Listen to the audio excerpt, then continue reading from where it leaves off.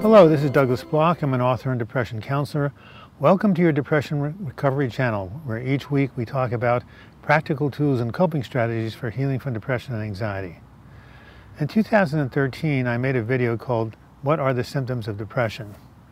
Now I'd like to make this video, which is much more personal, called "What Depression Feels Like to Me." So this is what depression feels like to me. I feel very, very sad. I can't remember the last time I felt joy. I feel hopeless. I feel like the best days of my life are behind me. I feel like I have nothing to look forward to. I've lost my inspiration.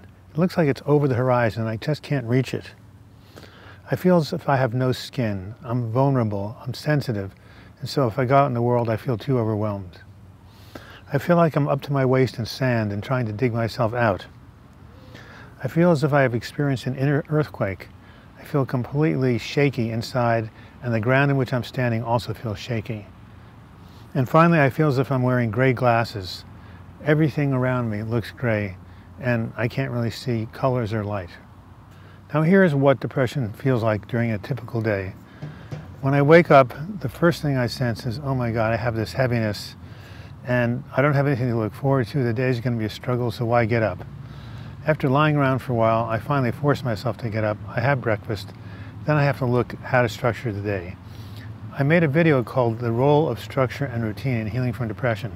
And it is very important that we have something to focus on outside of ourselves so we don't perseverate and ruminate and look inward and start to obsess about our symptoms.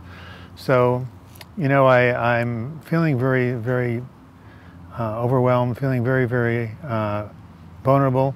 And so when I think about taking a class or joining a meetup group, it just seems like too much. So what I'm left with is working on these YouTube videos and trying to find someone to cycle with. Unfortunately, I've had 2 accidents recently, and so I'm nervous about getting on the bicycle a third time. And also, a lot of my friends think that I'm a little bit over-medicated, and they don't think I'm safe, and they might be right. So sometimes I do find someone to ride with me, but it's a very short ride. It doesn't give me as much pleasure as the other rides used to do. I've been going through this depression for 4.5 months. I've had 5 other depressions, and each time I've come out of them. So my friends tell me I'll come out of this one. Now that I've described to you what depression looks like to me or feels like to me, I'd like to hear what it feels like to you. There's a comments section below this video, and I'd like you to write, in your own words, what depression feels like to you. And if you do so, you might help another person feel that they're not so alone.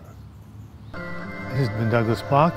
Thank you for watching this video, and until we meet again, I wish you the best in your mental health recovery.